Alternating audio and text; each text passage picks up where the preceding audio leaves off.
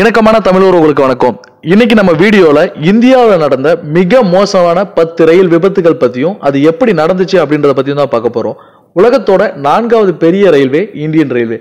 கிட்டத்தட்ட சராசரியா ஒரு நாளைக்கு 13 மில்லியன் மக்கள் ரயில்வேவை யூஸ் பண்றாங்க. இதுக்கு காரணம் கம்ஃபர்ட்டும் விலைக்குறைவு மட்டும் கிடையாது, இதுல விபத்துகள் மிக மிக குறைவு. அப்படி பிரம்மாண்டமான பெரிய அதிக அளவிலான பெட்டிகள் கொண்ட இந்த ரயில் விபத்து எப்போவாவது நடந்துச்சு அப்படின்னா அதோட பாதிப்புகள் எப்படி இருக்குன்னு நம்மளால கணக்கிடவே முடியாது, யோசிக்க முடியாத அளவுக்கு விளைவுகளை ஏற்படுத்தும். அப்படி நடந்த 10 ரயில் விபத்துகள் பத்தி தான் இப்ப வரிசையா நம்ம பார்க்க போறோம். அதுல 10வது இடத்துல இருக்கிறது நியூ டெல்லி ட்ரெயின் ஆக்சிடென்ட். அதாவது 2002 செப்டம்பர் 9 ஹவுரால இருந்து ஒரு ட்ரெயின் நியூ டெல்லிக்கு போயிட்டு இருக்கு.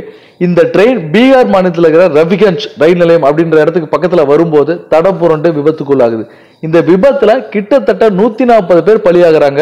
இதுக்கான காரணம் என்ன அப்படின்னு சொல்லி இன்வெஸ்டிகேட் பண்ணும்போது இந்த ட்ராக் சரியா பராமரிக்கப்படல, ப்ராப்பர் மெயின்டெனன்ஸ் இல்லாதனாலதான் இந்த விபத்து நடந்துச்சு அப்படின்னு கண்டுபிடிக்கப்படுது. இது ட்ராக் மட்டும் ப்ராப்பரா மெயின்டைன் பண்ணி இருந்தா கிட்டத்தட்ட 140 உயிர்கள் பலியாகிறத தவிர்த்திருக்கலாம். அடுத்து 9வது இடத்துல பஞ்சாப் ரயில் விபத்து. 1998ல பஞ்சாப் மாநிலம் கானா பகுதிக்கு பக்கத்துல பிராய்ண்டர் கோல்டன் டெம்பிள் அப்படின்ற ஒரு ரயில் போயிட்டு இருக்கு. அதோட எதிர் திசையில வந்த ஜம்முதாவி செல்தா எக்ஸ்பிரஸ் அப்படின்ற ரயிலோட 2 பெட்டிகளும் தடம் புரண்டு விபத்துக்குள்ளாகுது. இதுல கிட்டத்தட்ட 212 பேர் பலியாகிறாங்க. இந்த விபத்துக்கும் காரணம் என்னன்னு பார்த்தா track maintenance இல்லாததான். Proper track maintenance முன்னாடியும் சரி இப்பவும் சரி ப்ராப்பர் ட்ராக் மெயின்டெனன்ஸ் இருந்திருந்தா இந்த விபத்திலையும் கிட்டத்தட்ட 212 உயிர்கள் பலியாகாம காப்பாத்திருக்கலாம். அடுத்து நம்ம பார்க்க போறது ஃபிரோசாபாத் ரயில் ஆக்சிடென்ட். யூபியில இருக்கிற ஃபிரோசாபாத் பக்கத்துல 1995ல ஆகஸ்ட் 20 புருஷோத்தம் எக்ஸ்பிரஸ் அப்படின்ற ஒரு ரயிலும் கலிந்த் எக்ஸ்பிரஸ் அப்படின்ற ரயிலும் நேருக்கு நேரா மோதிக்குது. இதுல 350 பேர் கிட்ட பலியாகிறாங்க. இதுக்கும் காரணம் என்னன்னு பார்க்கும்போது ஹியூமன் எரர். என்னன்னா இந்த ட்ராக்கை மாத்துறதுல ஏற்பட்ட குளறுபடினாலதான் இந்த விபத்து நடந்திருக்கு அப்படின்னும், இந்த விபத்துல கிட்டத்தட்ட 350 பேர் இறந்து போயிருக்காங்க. இந்த விபத்துல ட்ராக் ப்ராப்பர் மெயின்டெனன்ஸ் முன்னாடி சொன்ன மாதிரியே இதுலயும் ட்ராக் மாத்துறதுலயும் ப்ராப்பர் மெயின்டெனன்ஸ் இருந்திருந்தா, இது ஹியூமன் எரர் இல்லாம இருந்தா கிட்டத்தட்ட 380 உயிர்கள் காப்பாற்றப்பட்டிருக்கும். இது ஒரு பெரிய தவறு மனிதர்களால நடந்தது. அடுத்ததான் நம்ம பார்க்க போறது அஸ்ஸாம் ட்ரெயின் ஆக்சிடென்ட். அஸ்ஸாம்ல இருந்து 1999ல புதுடெல்லிக்கு வந்த ஒரு ட்ரெயின், அதாவது ஆவத் அஸ்ஸாம் எக்ஸ்பிரஸ் அப்படின்ற ஒரு ட்ரெயின் திருப்துகா பகுதியில இருந்த பிரம்மபுத்திரா மெயில் ரயிலோட சேர்ந்து நேருக்கு நேரம் மோதுது. அப்படி மோதும் போது கிட்டத்தட்ட 290 பேர் இறந்து போறாங்க. இந்த விபத்துக்கான காரணம் என்னன்னு இன்வெஸ்டிகேட் பண்ணி பார்க்கும்போது இதுல சிக்னல் ஏற்பட்ட கோளாறின் காரணமாக தான் இது நடந்திருக்கு. இது ஹியூமன் எரர் இல்ல, இது டெக்னிக்கல் எரர் அப்படின்னு கண்டுபிடிக்கப்பட்டிருக்காங்க. இதையும் ப்ராப்பரா மெயின்டைன் பண்ணியிருந்தா முன்னாடியே நான் சொன்ன மாதிரி இதுலயும் 290 உயிர்கள் பலியாகாம காப்பாத்திருக்கலாம்.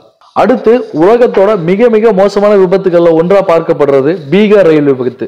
1981ல பீகார் மாநிலம் மான்சி அப்புறம் சாகர்சா அப்படின்ற பகுதிக்கு இடையில பாகுமதி ஆற்றை கடந்த ரயில் ஒண்ணு அந்த ரயில்ல இருந்து நேரா ஆத்துக்குள்ள விழுந்துச்சு.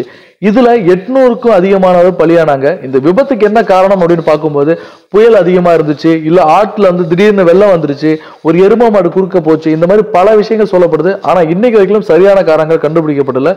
இது உலகத்துல நடந்த மிக மோசமான விபத்துல ஒன்னா கருதப்படுது. அந்த அளவுக்கு அதிகமான உயிர்களை பலிவாங்கின விபத்து இந்த விபத்து. 800 பேர் பலியானாங்க, 800 பேருக்கு மேல பலியானாங்க. அதுக்கு அடுத்தது மத்திய பிரதேசத்துல நடந்த ரயில் விபத்து.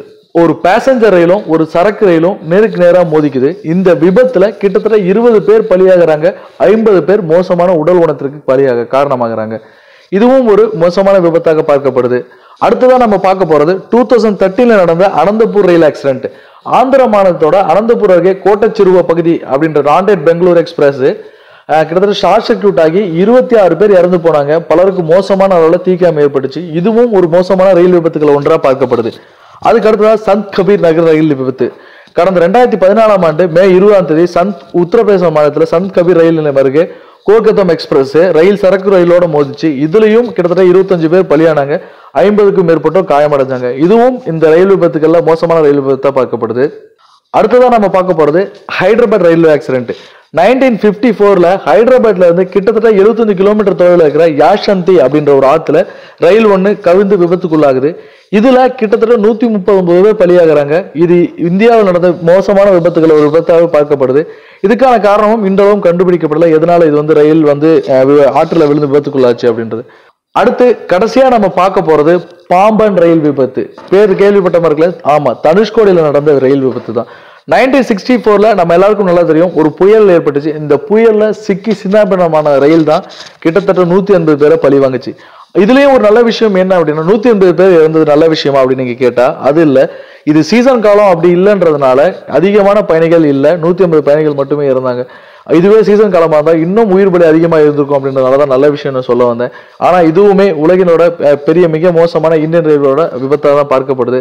இந்த சம்பவத்துக்கு அப்புறம் தனுஷ்கோடி என்ற ஊரே அழிஞ்சு போச்சு, நம்ம எல்லாருக்குமே நல்லா தெரியும். இதையும் நான் பதிவு பண்ணணும்னு நினைச்சேன். இதுக்கப்புறம் இன்னும் ஒரு தகவலோட உங்களை நான் மீட் பண்றேன். நன்றி.